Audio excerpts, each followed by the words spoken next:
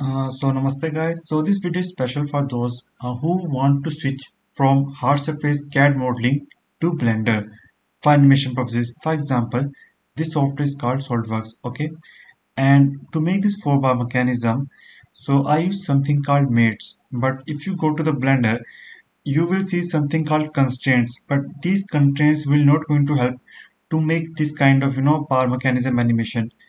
So for those who are Blender, so I mean SolidWorks or CAD user, for example Fusion 360 or CATIA user who want to switch to Blender, this tutorial is for them. Okay, so as you can see, I can create the animations. I have to increase the FPS. SolidWorks is quite different as compared to your conventional Blender software. For animation purposes, it's used different kind of numerical or mechanism thing. As you can see, the coloring is quite different, and plus it use a lot of math. That's the big thing. Now let's see how I can make this same thing for animation in Blender. So you can see I have made the same thing in Blender. So let's see how to do rigging. So a question is why I don't use constraints. Constraint will not give you desired result, so you have to do something called rigging. So let's see how to do it. So first thing that you have to do is click on add and click on where is the armature. So you can see your armature is here. So let's try to correctly orient it. So click on here and rotate 90 degree, minus 90 degree in my case. Press 7. Notice something that your armature is not visible. So what I can do is select this, click on here and click on viewport display, click on in front. As you can see, it's totally visible right now. Now what I have to do is I want to take this head to here. So I will select this armature, go on here and click on edit mode. Remember, I am in edit mode, not in pose mode. This is a common mistake done by me as well when I was learning. So select this, press G and move it forward. But here's the issue. I want to completely, add the circle of it. So how can I do that? So go to the object mode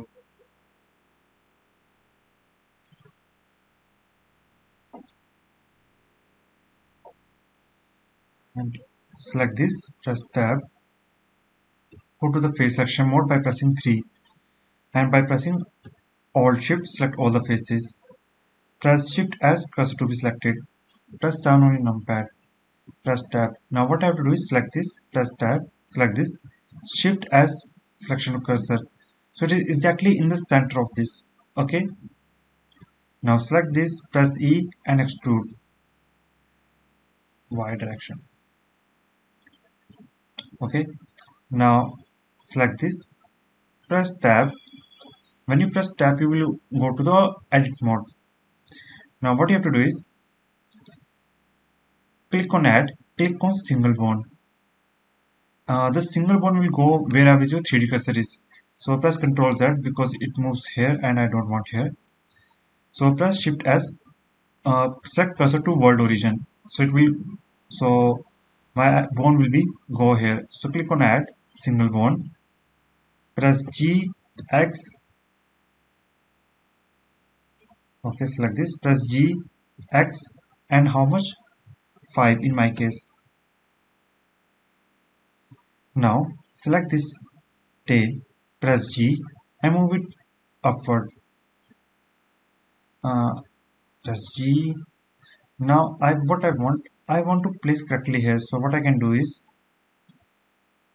press tab, select this. By pressing Alt Shift, select these faces. Shift S, cursor to be selected. Shift okay. Shift S, cursor to be selected. Why it is okay? I think I have selected more faces. Shift S, cursor to be selected. Now it is there. Press 7. Select this. Press tab. Select this. Shift S, selection of cursor. So you can see it's get some roll. So press 0 here. Now press E to extrude it. Now I want that this head should be here. So what I can do is select this, shift S, cursor to be selected. Select this, shift S, selection to cursor. Now I have made the mechanism. Now I can do the animation. Let's see how to do it. So click on the pose mode. Select this bone and this bone. Press Shift I to add active bones. So basically this means inverse kinematics. So if I select this, press R, you can see I'm getting the desired animation results. A question arises that these things are not attached with the bone. The reason is that I doesn't join it. Other doubt: why I created this bone? What is the purpose of this? So here's the thing. So you see this thing is called head, where this small triangle is, this thing is called head, and where this long triangle is, this called tail. A head will always point towards a tail. It can't point towards heads in case of inverse kinematics. Okay, so the purpose of this is just to make sure that this thing will attach to this point, and so basically it means its head. So that is the reason I created it. So if I don't create this one and I will try to use inverse kinematics, this bone will automatically will try to attach here, because a tail always attached to the head. Okay, so I hope my point is clear. Next thing we have to do is click on here, click on uncheck lock objects mode. Okay, now select this by pressing shift, select this bone, press Ctrl P, click on bone. Similarly, select this by pressing shift, select this bone, press Ctrl P, click on bone. Select this by pressing shift, select this bone, press Ctrl P, click on bone. Now if I select this and press R, you can see I am getting the rotation. One more thing that you need to always remember, that inverse kinematics has some length. For example, if I select this one, you can see chain length. So currently chain length is 0. So it will go how much your bone is. It is a very bad thing. So make sure that you increase the length. Now watch this yellow line very carefully. So if it 1, you can see my only, so I can only go to up to this rotation. So let's try to rotate. Notice something, that this bone is not rotating. So this is the issue with the chain length. Now increase again 1. So up to here. There are some times when you don't, you want to limit up to which you want to affect your bone. So chain length is very important. If you want to see a practical example, please check out link in description of my vehicle rigging tutorial.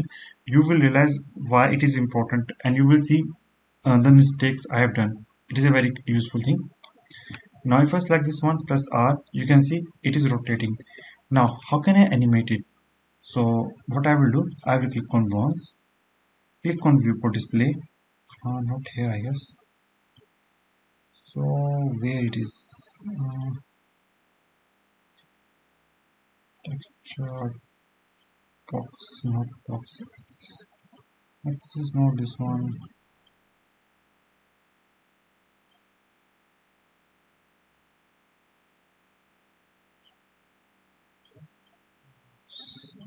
This one, viewport display, click on axis.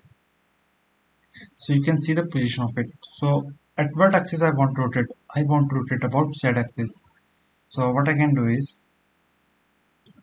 press N. So you can see Z rotation, that is basically what I want. So make it 0 first. Now if I click on X, Z, Y, so you can see, so this is how you can make animation. So what I have to do is at 0, at 1, I will press I will go to the 120 and enter the value as per my requirement. For example, 360, press I again, and 120. For those who was wondering, can you add RPM? You can, but it depends on how much your FPS thing. It is a quite complicated one, and I don't know how many people will going to love this kind of tutorial. If I get good feedback or good views, I will create more tutorial on this. For example, how to do certain kind of animations from SolidWorks for SolidWorks of Fusion users. Okay, so if I click on play, you can see the animation. For those who don't want to see the bones, simply hide the bones.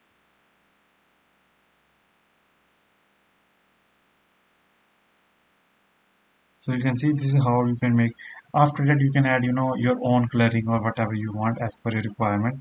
It's up to you, but in that way you can make your animations. This is quite useful for hard surface modeling, for example CAD, Fusion 360, etc, etc.